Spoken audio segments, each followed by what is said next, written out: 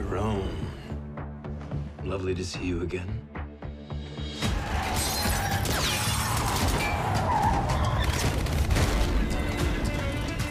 The Continental that we meet at the beginning is probably one of the worst Continentals in the world. It's decrepit, it's corrupt, it's messy. Cormac, who's running it, is amoral and vindictive. Shoot Mr. Avery for me. Sir, the rules. Oh, yeah, the rules, yeah. Gentlemen? We fell in love with this idea where it was set in the 70s because it felt like it was a way to expand the world, but not step on what we had in the movies. The big ask from the producers, Basil Iwanek and Erica Lee, is we want to know more about the inner workings of this hotel. What we learn in the Continental is how Winston and his personality, how does he build this hotel and his image?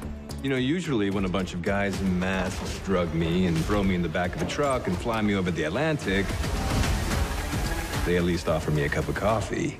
Yeah, of course. Sharon, being the man. Just like in the films, the hotels mirrored Winston's soul. Rules.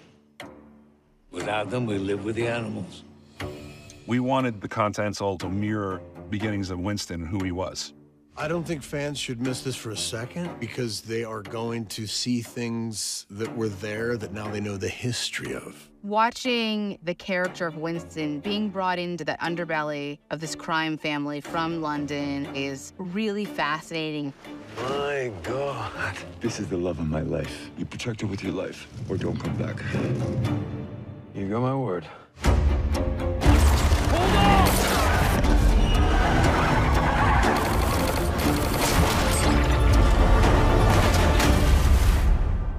The Continental is such a huge part of the movies. It's our hero location and something that fans are always asking more about. This kingdom is mine and mine alone. It felt like everyone was intrigued by John Wick, and then underneath it, they're intrigued by the character of the Continental.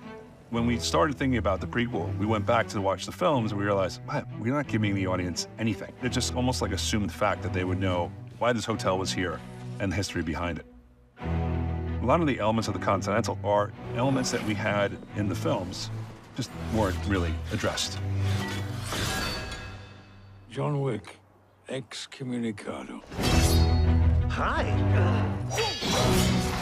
It really comes down to one line when Winston says, I have served and been a beacon of order and stability to our industry for over 40 years. So I pulled my calculator out and I was like, well, the movies came out in like 2015, 2016. What was happening in New York City 40 years prior? Clever.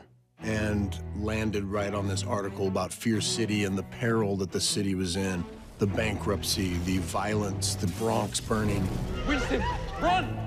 And so it was one of those aha moments where we went, wait a minute. What if we go back to the beginning? What if we set this in a time far away from John Wick, but also start to plant the seeds of how John Wick comes into this universe? Crazy thing about the John Wick franchise is that it's not based on any underlying IP. It's not based on a graphic novel series or books, or it's a remake. So every piece of information we give the audience is the first time they're experiencing it. Every little kind of breadcrumb we give them, they are intrigued by. I'd like a tasting. I need something robust, precise.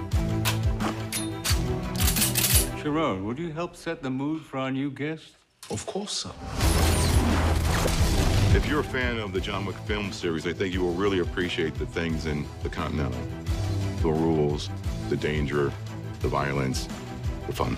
How are we supposed to believe a guy in an ascot can pull this off? It's a cravat. As filmmakers, we always wanted to explore the behind the scenes of the Continental. Who cleans the rooms, the hotel? Who gets the mail?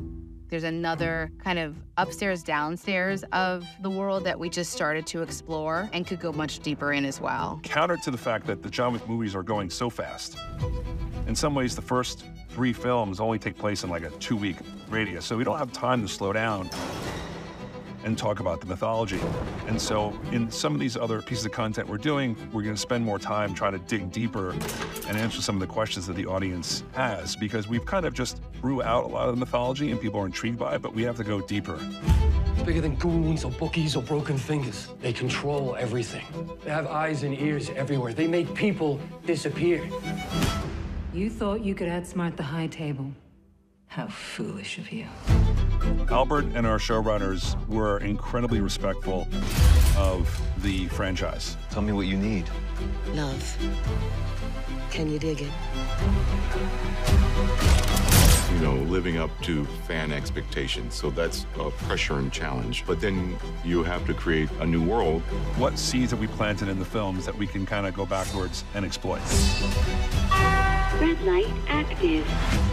We have a new rule about if the red light goes on, you can kill on hotel grounds. Inimicus on continental ground. Red light has been activated. Let's take this house.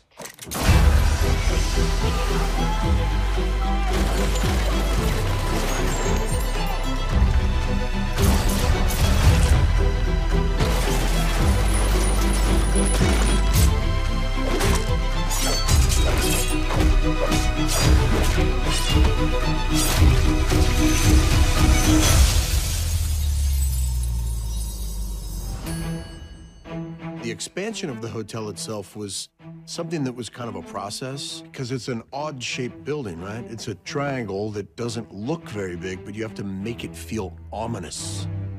And that's what's interesting about the Continental. When you watch the movies, all of that stuff really fits in that building. Are there these really big rooms? That's kind of the mystical quality of the Continental. Whoa, whoa, whoa. Is this how you get to the gift shop?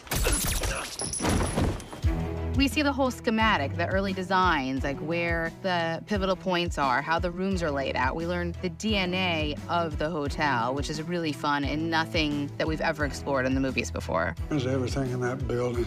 Who knows what else he's got in there now? We never went about it as like, okay, let's just do all these different rules.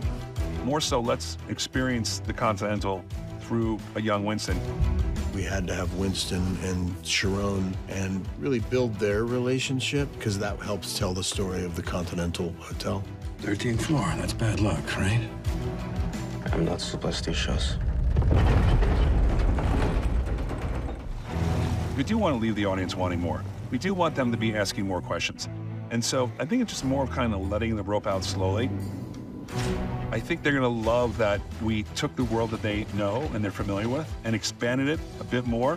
We've just scratched the surface. I think the beauty of a hotel are there's so many rooms and arms and so many interesting characters that we hope to explore more of. We're going to spend more time trying to dig deeper and answer some of the questions that the audience has about the history of the Continental from the films. The Continental that became the most powerful one in the world. How did that come to be? I'll see you all at the grand reopening.